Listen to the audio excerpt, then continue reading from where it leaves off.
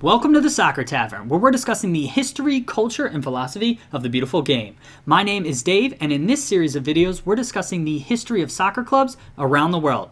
Next up, Arsenal Football Club. Pull up a seat and let's start the discussion.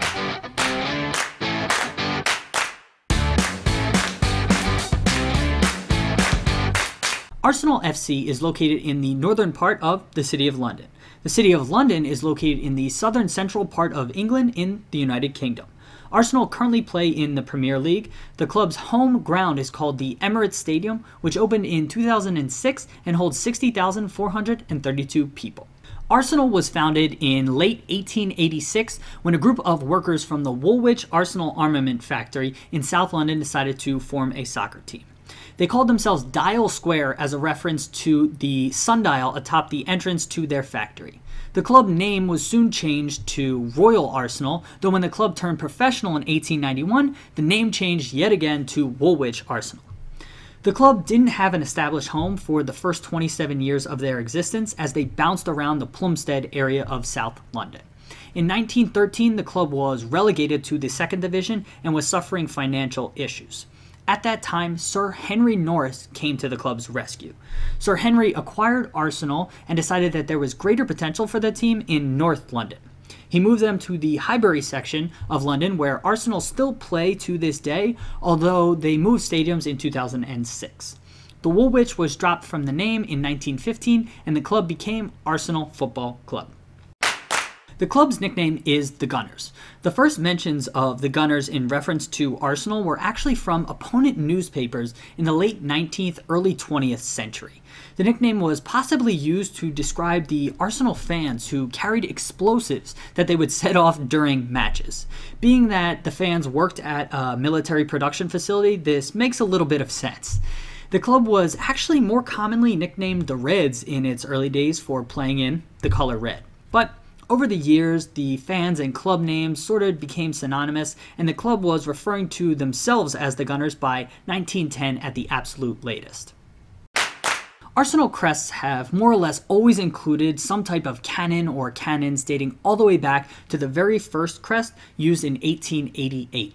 The cannons come from the military influence in the borough of Woolwich, which we've already discussed is where Arsenal was created. In 1949, Arsenal revealed their most well-known crest, the Victoria Concordia Crescent, or VCC crest. Victoria Concordia Crescent is Latin for victory grows out of harmony, and I sincerely apologize for that butchering pronunciation of Latin. It was written by Harry Homer, the program editor, in 1948. The club liked the motto and officially adopted it by 1949, along with launching a new crest. The new crest featured Arsenal in a Gothic-style typeface, had a westward-facing cannon, the borough of Islington's coat of arms, where the club's home stadium was located in Highbury, and ermine, which are those weird-looking snowflake things all over the crest.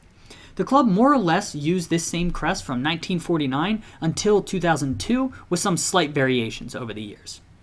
In 2002, the club was constructing a new stadium, the Emirates, where they currently play today, and they were transitioning into the modern world of soccer, which has a very heavy business and commercial focus.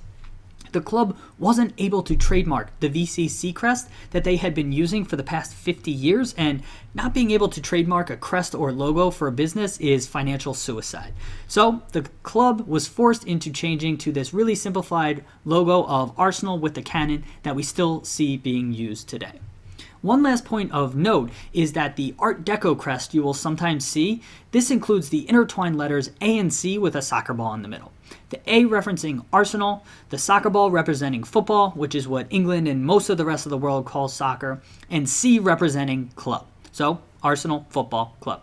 It was created by Herbert Chapman, who we'll discuss in a little bit, and a man named Claude Waterlow Ferrier in 1925 to rebrand the club and usher in a new era for Arsenal. Arsenal have had many important events in the club's history, but I'd like to discuss two of them right now. Tottenham fans, if any of you are watching, you may want to mute this segment. In the 1914-15 season, which was the final season before the First World War, Arsenal finished in 5th place in the second division. The professional league stopped for World War I. Play resumed in 1919 with the first division being extended by 2 clubs from 20 to 22 teams.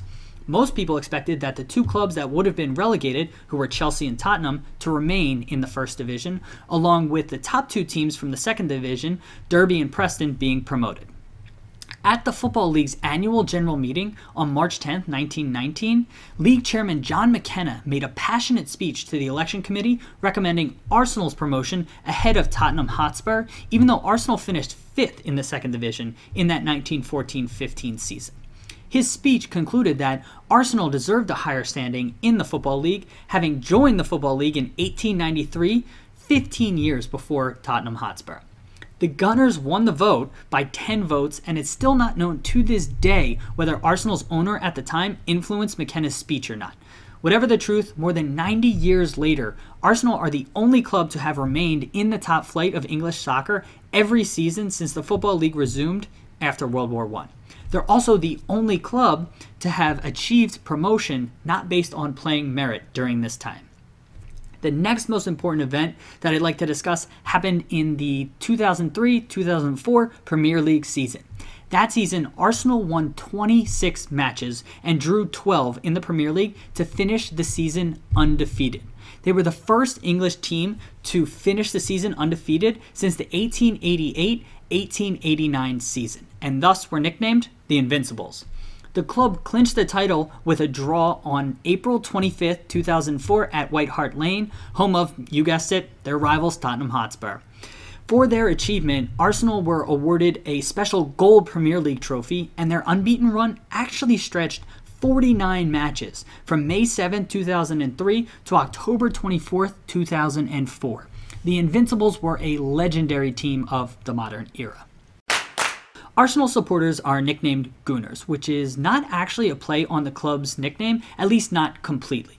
Back in the 1970s, when hooliganism was prevalent throughout England, the Arsenal hooligan firm was called by some opposing firms as the Goon Squad in a derogatory kind of way. The Arsenal firm decided to adopt the Goon Squad nickname as a source of pride. Naturally, as the Goon Squad was closely associated with the team nicknamed the Gunners, this evolved into the firm being called Gooners. As hooliganism has died out, at least firms have died out, all fans have kind of adopted the nickname of Gooners. Arsenal have had many incredible players throughout their history that there's really too many to really give details about.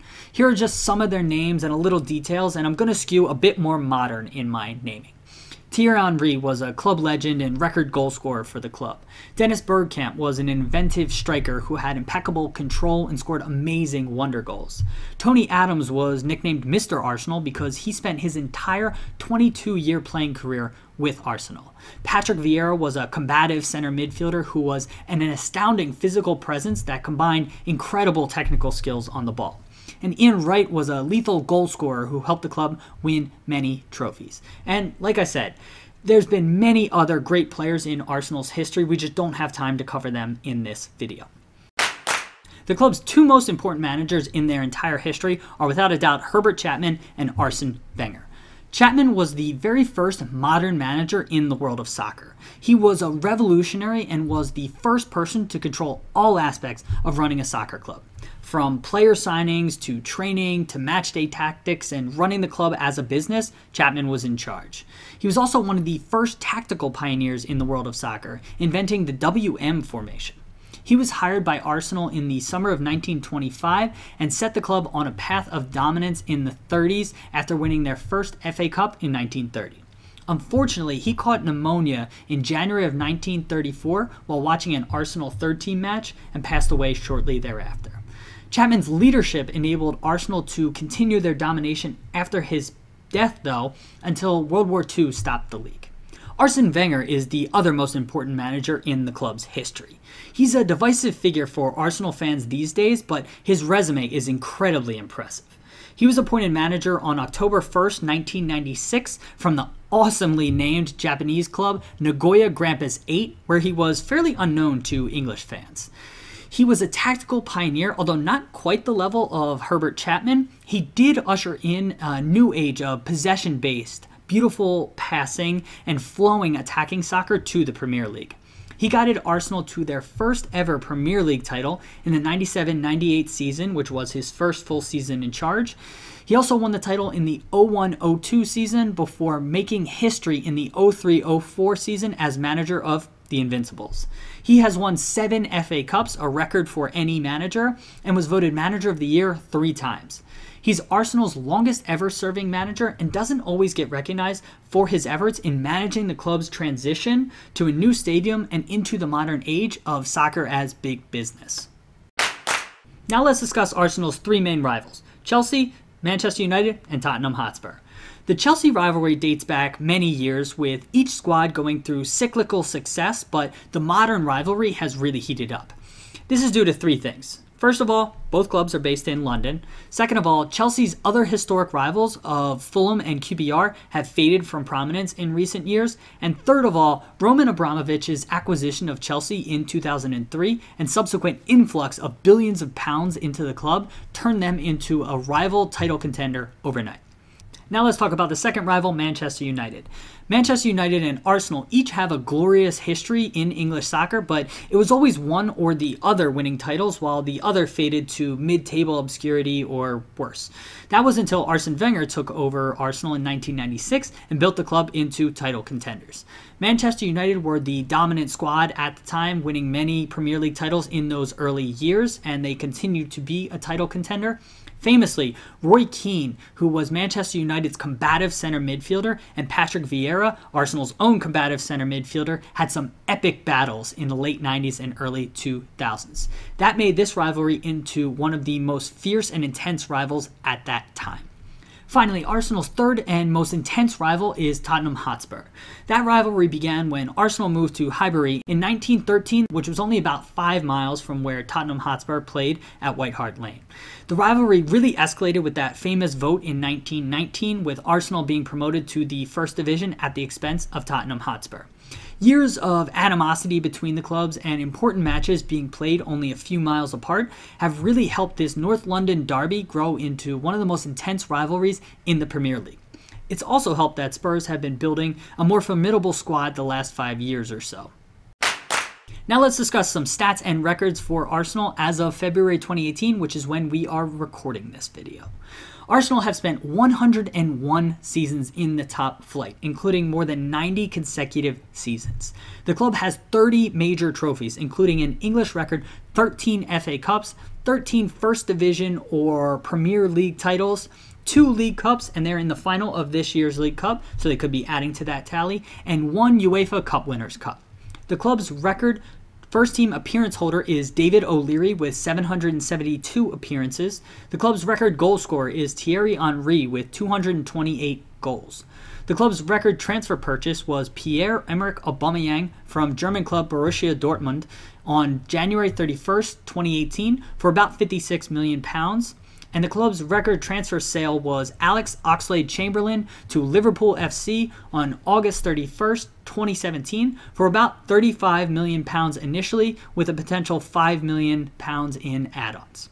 And one last fun fact for you about Arsenal FC, the club has only been relegated 1 time in their entire history, which was after the 1912-1913 season when the club dropped from the First Division to the Second Division. So, there you have it. A little bit of history on Arsenal Football Club. Let's continue the discussion in the comment section below this video. Thanks for stopping by the Soccer Tavern. Hope to see you again soon. Cheers!